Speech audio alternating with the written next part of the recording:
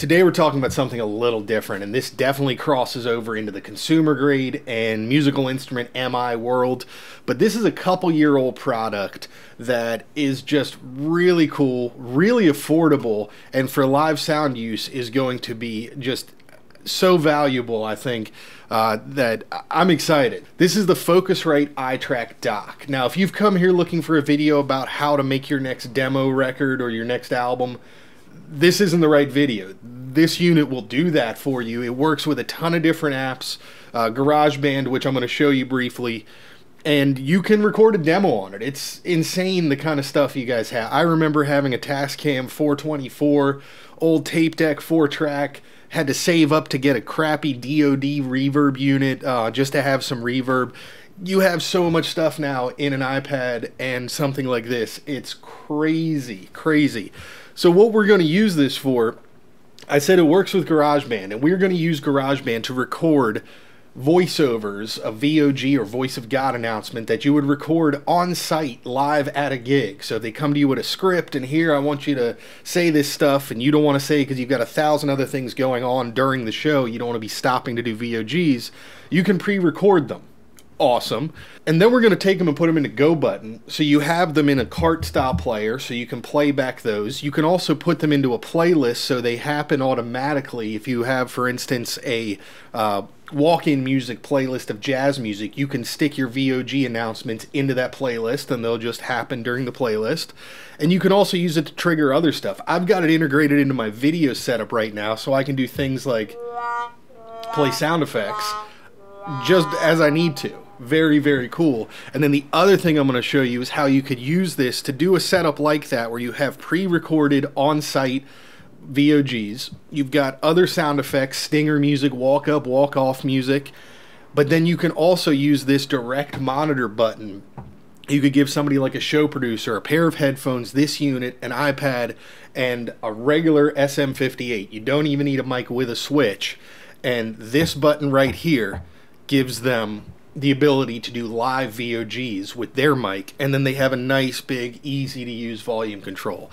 So I'm going to show you how to do all this. This is really cool. Everything you're seeing here I bought on eBay used. So the Focusrite iTrack I paid like 40 bucks for. The iPad mini, original iPad mini, I spent like 120 bucks on. So this is about just under $200 worth of stuff. The software is all free, and it's just an incredibly powerful little setup. Let's check it out.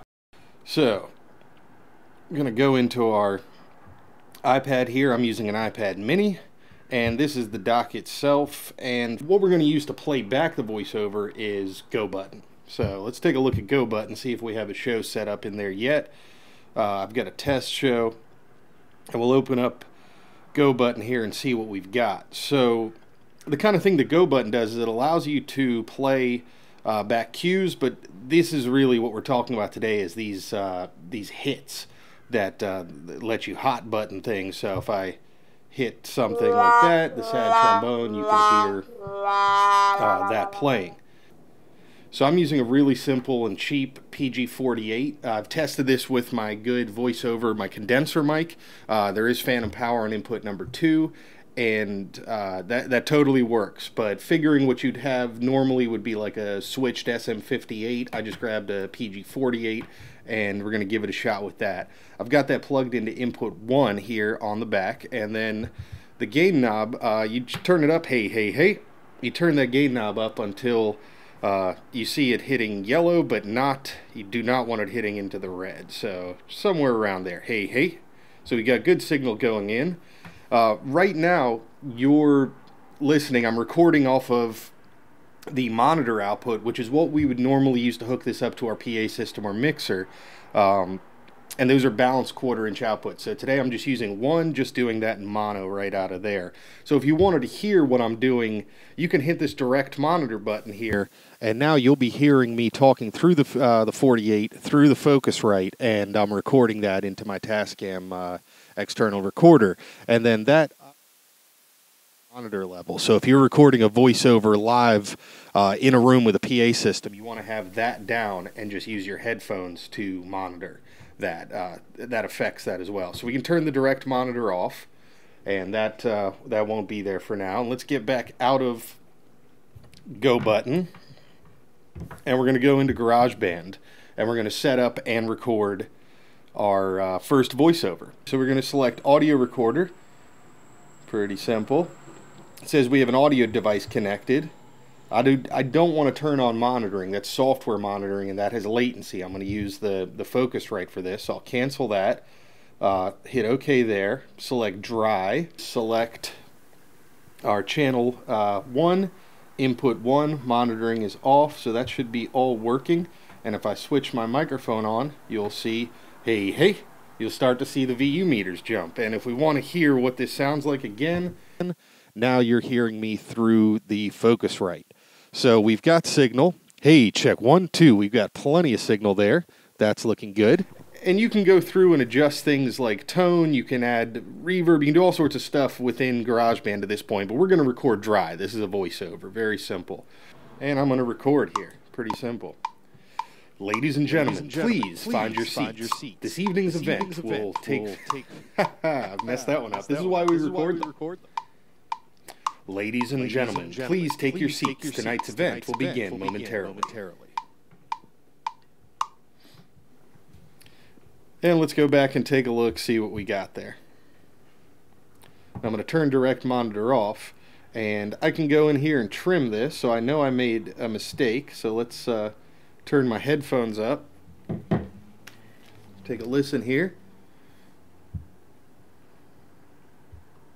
Ladies and gentlemen, please find your seats. This evening's event will take... I've messed that one up. This is why we record them.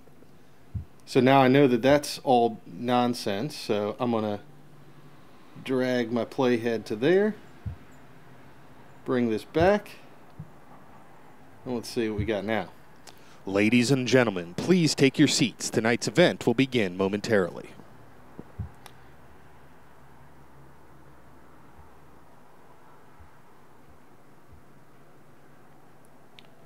It's not the easiest thing to edit with your fingertip. Ladies and gentlemen, please take your seats. Tonight's event will begin momentarily. Now this microphone does sound awful, but we get the idea. That low-end muffly crap, that's the PG-48. I don't use this mic for almost anything. It's just the idea of something really cheap that you've got laying around already can be used for this. So, now, we're happy with that. Maybe we want to add just a little bit of compression. And maybe we want to add just a touch of reverb to make it a little bit bigger sounding. Let's take a listen.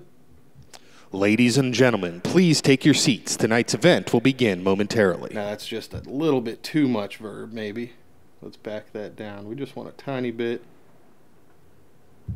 Let's take another listen there. Ladies and gentlemen, please take your seats. Tonight's event will begin momentarily. All right, and we've got one little hiccup there on the inside. Let's see if I got rid of it. Ladies and gentlemen, please take your seats. Tonight's event will begin momentarily. All right, so now we've got our file that we're happy with. That's fantastic, very simple. I'm going to go ahead and go back out to My Songs, and that'll automatically save that recording. Now we want to go select your song, share. We're going to look at the share menu. Take these headphones off now. The share menu comes up, and the only way I've figured out how to make this work yet that's really simple is we share to iCloud Drive. We're going to choose song, not project, because we're not collaborating with somebody on this. We don't need them to open the whole song or the whole project. We just want the WAV file. We're going to choose Apple Lossless. You can choose whatever quality you want. Artist, voiceover, composer, me, album, corporate voiceovers. And I'm going to share that. Now this is going to prepare it to share to iCloud Drive, and then it's going to pop up an iCloud Drive menu and ask me where I want to share that. So I'm going to go ahead and share that to VOG Recording, and that's Voice of God for a corporate job, and then export to this location. And that's going to go ahead and export that. So now we're going to jump into iCloud Drive and see if that file transferred over. So we go into iCloud Drive, my VOG record folder, and there is my file. Very good. So again, select. We're going to select that, and we are going to again share. And at this point, you'll see this copy to go button. That's what we want.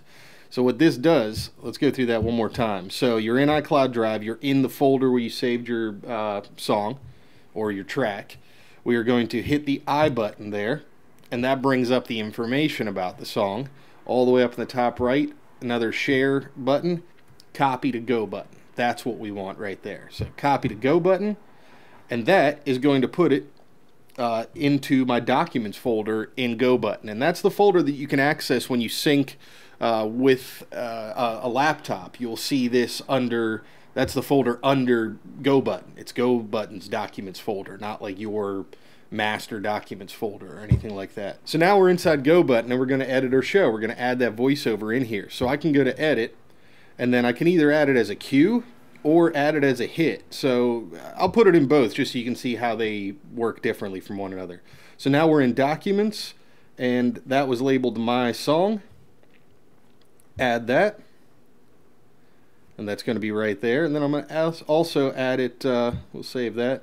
You can customize fades, all that kind of stuff. I'm also going to add it down here as a hit, and let that be really easy to, I can change colors, save that there as a hit. So now, done editing, and I'm in GoButton, I'm live, I'm on an event, and if I want that voiceover to fire, all I have to do is hit Ladies and gentlemen, please take your seats. Tonight's event will begin momentarily.